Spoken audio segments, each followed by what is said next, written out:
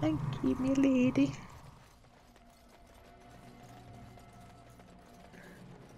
Looks like you have a quest on the board, but you don't. The deep dark before dawn's first light seems eternal. I forgot there's no real general store here. Hello. Yes? Did I say that your husband is dead? No, I can't believe this. I won't. Well, unfortunately, it is the truth. Okay. I believe that's it for shops that I have. I could go to Ozamar and gives access to more shops. Like, I'm just kind of like looking to get some supplies right now because I'm a bit low on stock. Oh, I did level up too. Strength, I guess, because I mean, I can't wear armor until I have some more of that. Bravery, warriors, and wearing courage gets bad stones. As well as increases the chance. The more enemies, the better bonus I have to defense, attack, and crit. Which seems, since I'm running in front lines, that'd be very appreciated. I should have got Warcry though. If I get another skill book, I'll use it on me. I don't have any. Oh, I should also start giving out these gifts to my companions. Here. That's a wonderful thought. I don't know what to say. I am grateful. 'Tis thoughtful indeed. Because your companions get, what's it called? Bonus to their stats when they like you. So it's good to actually give them that so that they can actually benefit you. Party camp. I could also go to Haven and get some supplies there before. I don't understand. You look like a woman. I am a woman. You are a Grey Warden, so it follows that you can't be a woman. Grey Wardens can't be women? Women are priests, artisans, shopkeepers, or farmers. They don't fight. What if they don't want to be any of those things? What does that have to do with anything? No one gets to choose who they are. You didn't you choose to be a soldier? Of course not. It is who I am. That's not up to me. A person is born, Gunari or human or elven or dwarf. He doesn't choose that. The size of his hands, whether he is clever or foolish, the land he comes from, the color of his hair, these are beyond his control. We do not choose, we simply are. But a person can choose what to do. Can they? We'll see. Sten doesn't get it. Also, I just realized Sten has armor of steel. And I could just take his, because I'm not using him at the moment as a companion. Sexy man. Ooh. I needed more because I'm the main character. I'd have my what's it called? My scraps. I also should wear the Helm of the Deep so I could match all steel items. Except for my armor, obviously. Tier 3, yeah. Okay. Oh yeah, I forgot about Bodahn. Could also get me some stuff. Something you need? I'm sure either my boy or I can help you out. Let me see your wares. I'm sure you'll be pleased with the goods my boy and I have collected, and with your discount. Ding, ding, ding. He certainly does have poultices. And lyrium potions. Also has Distillate agents I could probably... Oh, does inventory recycle? Or did... I feel like it's inventory recycled. Because, yeah, he didn't have that before. I'm very tempted to sell the Reaper's Cudgel or kludge, whatever. It's only it's a dragon bone. It does less damage than a green weapon. Crit chance is lower. It's because it's a it's a one-handed weapon. Plus 4 strength, plus 1 knock target back. Why is it worse than a weapon I could get later? Probably because it's a starter weapon, but it takes 32 strength, and it's subjectively worse than what I have right now. I'm gonna sell it because I need gold. And I will buy these books in exchange. I guess I'll buy all his recovery items. How much flasks do I have? Good on that. I need distillant agents to make some better potions, so I'll buy some of those. Just because I have so much money now, I'll just try to remove the fact that I have so much money now. I could buy the full Dragonate, the Dragon Blood set.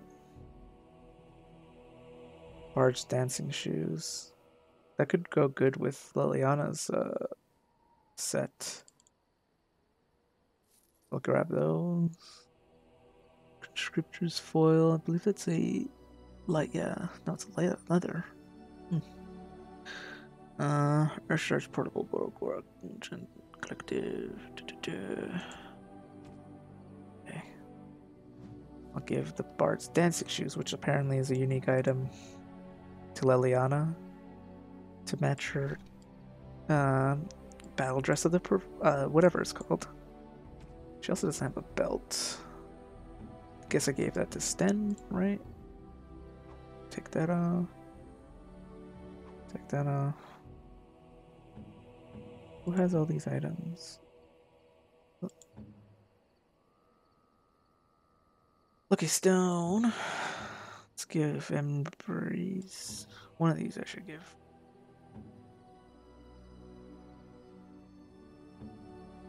Yeah, I'll take the Resistance Belt. And you could take the Guildmaster Belt. Because then it'll make you better at being a rogue.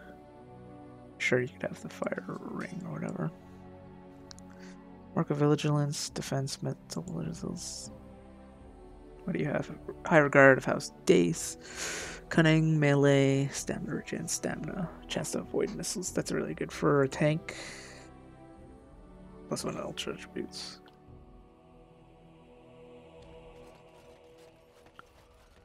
Shall talk to Alistair. What do you need? I'd like to ask you something. Oop. Press the wrong thing. What do you need? I'd like to ask you something. Ask away. What can a Templar do exactly? Essentially, they're trained to fight. The Chantry would tell you that the Templars exist simply to defend. But don't let them fool you. They're an army. Well, they're the other main purpose for a Templar is, of course, to hunt mages. To that end, we train in talents that drain mana and disrupt spells. Couldn't others learn those talents? Perhaps, but there usually isn't much of an opportunity. The Chantry keeps a close rein on its Templars. We are given lyrium to help develop our magical talents. Lyrium. Which means we become addicted. And since the Chantry controls the lyrium trade with the dwarves, well, I'm sure you can put 2 and 2 together. So you were addicted to this lyrium? Thankfully, no. You only start receiving lyrium once you've taken your vows. You don't need lyrium in order to learn the Templar talents. Lyrium just makes Templars' talents more effective. Or so I was told. Maybe it doesn't even do that. The Chantry usually doesn't let their Templars get away either, so they can spread their secrets. I'm a bit of an exception. Lucky me. The Royal Bastard. Both a Grey Warden and a What do you need? Templar. I'd like to ask you something. Oops. What do you need? I'd like to ask you something. Tell me about the Grey Wardens. Such as they are. I believe I already asked all these. I think I asked all these. Want to double check later on. About the Grey Wardens, anyhow. Fair enough. What do you need? Ask you something. Ask away. How did you become a Grey Warden? Same way you did. You drink some blood, you choke on it, and pass out. You haven't forgotten already, have you? Even before that. Let's see. I was in the Chantry before. I trained for many years to become a Templar, in fact. That's where I learned most of my skills. You don't seem like the religious sort. You're telling me I was banished to the kitchens to scour the pots more times than I can count. And that's a lot. I can count pretty high. The Grand Cleric didn't want to let me go. Duncan was forced to conscript me, actually, and was she ever furious when he did. I thought she was going to have us both arrested. I was lucky. I think Duncan things better than being a Templar. Why would the Glen Cleric want to keep you? I wondered that myself. It's not as if she valued me highly. I think she just didn't want to give anything to the Grey Wardens, is all. The Chantry didn't lose much. And I think I can do more fighting the Blight anyhow, rather than sitting in a temple somewhere. I'll always be thankful to Duncan for recruiting me. If it hadn't been for him, you know, I wouldn't have. Shouldn't have brought him up. Or, he was a good man. He was. A good man who didn't deserve his fate. That much I'm sure of. Come on, let's go. I think I'm done talking. Whew, harsh. Party approval. Once you part, we can genuinely respect you. What do you need? I'd like to ask you something. Ask away. Why have you remained a Templar if you hate the Chantry? Have you seen the uniform? It's not only stylish, but well made. I'm a sucker for good tailoring. Oh. I don't think I've ever seen you wearing it. I keep it hidden under my pillow. Sometimes I'll take it out just so I can hug it fondly and remember the good old days. Brings a tear to the eyes, you know.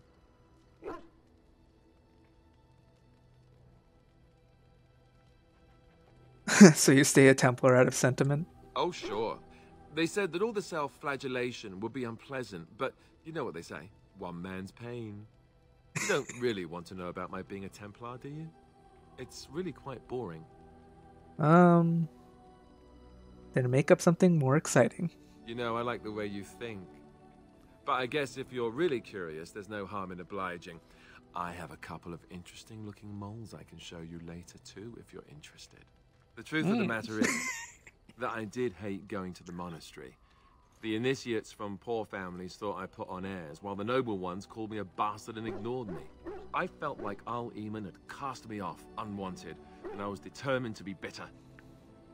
But I took some solace in the training itself, I guess.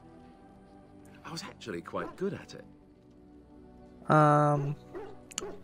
What did you what did you enjoy about the training? The education, mostly, but also the discipline. You need to have a disciplined mind in order to use the abilities we have. It was difficult, but rewarding. I never really felt at home anywhere, though, until I joined the Grey Wardens. And Duncan felt my Templar abilities might be useful for when we encountered Darkspawn magic, so I kept it up. What about you? Do you have anywhere you consider home? My home was taken over by Arl Hal. Right. Stupid of me to ask. I'm sorry. We won't always be traveling like this, you know. Once the war is over, once the Blight is... well, a time will come when we'll have to think about having a real home again. Though that seems like a far ways off. And I suppose the Grey Wardens are gone for good. Either way. Damn it. What is that? It wasn't doing this a while last time I was playing.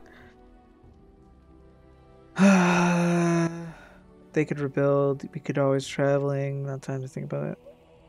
You can always keep traveling. Maybe. Could you? I don't know what I'd find out there that would be any different. I guess it would depend on where I was going. Anyhow, now I've sidetracked us. We'd better get back to what we're supposed to be doing right now. I think I'll start giving out these gifts since I have everyone here. Alistair likes dolls, but I don't remember if he likes the statuette. Morgan likes jewelry. but that, I believe, is a Leliana gift. Because it's a maker. Yeah. That's a wonderful thought. I don't know what to say. Oh, and also the steel. I had a lot of gifts for Liliana for some reason. Oh, how dear of you. Thank you so much. And Sten likes paintings. I am impressed. My thanks.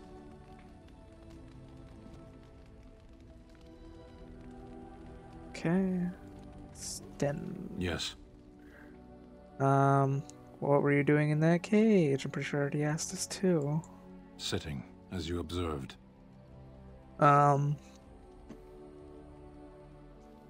Do you have to be so literal? No, it's a choice, not a necessity. Fine, let's drop this for now. Parshera, was there anything else? Want to discuss something you mentioned? Speak, then. It's enough for now. I guess I did. Then I suggest we move on. I have a question. I am hardly surprised. Why did you come to... already? Yeah. Very well. Alright, let's go. Let's talk to Liliana. Have I ever told you I really like the way you wear your hair? No, I don't believe you have. It's very nice, and it suits you. Simple. Not like the elaborate hairstyles we wore in Orlais. They involved flowers, Ow. ribbons, jewels. One year, feathers were all the rage, and Lady Elise decided she needed to outdo everyone else, and actually wore live songbirds in her voluminous hair. What The the hell? chirping was quite charming for a while, but you must realize, terrified little birdies often have loose bowels. Poor birds. Yes, I don't envy them. She never washed her hair. But I was trying to say something nice to you, wasn't I? Oh, forgive me. My mind wanders so. It's just that I feel so comfortable talking to you. Like I could say anything and you wouldn't judge me. Well, we're friends, aren't we? Yes, very much so. I haven't felt this close to anyone in a long time. I really enjoy your company. You are my treasured friend. And do you often enjoy the company of other women?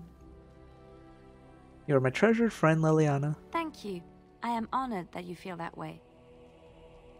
So Liliana is one of the two bisexual characters, but I believe, pretty sure her preference is women over men. Like, you need a high approval rating to romance Liliana as a male, while as a female you need not that high, or not that, yeah, like here. For like a male, I believe it needs to be like around here to romance her, but as like a female, it just needs to be like a little bit above halfway to max. But I'm not gonna romance Liliana in this playthrough. I think I'm gonna romance some dumbass idiot. You're a hard woman to find. I guess I'll grab this quest. Manners? The name is Levy Dryden. Did Duncan ever mention me? Levy of the coins? Levy the trader? Dryden, it's a black name. Your family lost its land and titles. But Tairn Kuzlan's daughter should be well aware that in politics things are seldom as they seem. Say what you will of my family, we are ardent Warden supporters and have been since the beginning. But here I am carrying on while you have a blight to stop. Don't want to waste your time. But you see, Duncan promised that together we'd look into something important for the Wardens. And for me. But poor Duncan's... well, no more. A tragedy it is, at that. But I know he would want his work carried on. His pledge fulfilled. What promise did Duncan make to you? Well, as you know, my family's name is mud around noble circles. My great-great-grandmother, Sophia Dryden, was the last Warden commander of Ferelden back when the Wardens were known as freeloaders. So King Arland banished the Wardens, and he took House Dryden's land and titles. What happened next? Hard to say. After King Arland died, there was a civil war, loads worse than this one. And our family was on the run, hunted by enemies, with nary a friend in the world. But Drydens are tough. We rebuilt, became merchants, and we never lost our pride. What favor did you ask of Duncan? I asked for the truth. My family reveres Sophia Dryden. We know she died at the old Grey Warden base, Soldier's Peak. We want evidence to clear her name. It won't restore our land or our titles, but it'll restore our honour. Never heard of Soldier's Peak. Well, no one's been to Soldier's Peak since Ireland's days. At least none that's come back. I spent years mapping the maze of tunnels to the peak, and I found the way a few years back. So I went to Duncan, I did, and I said that he could reclaim the old base and my family could have its honour.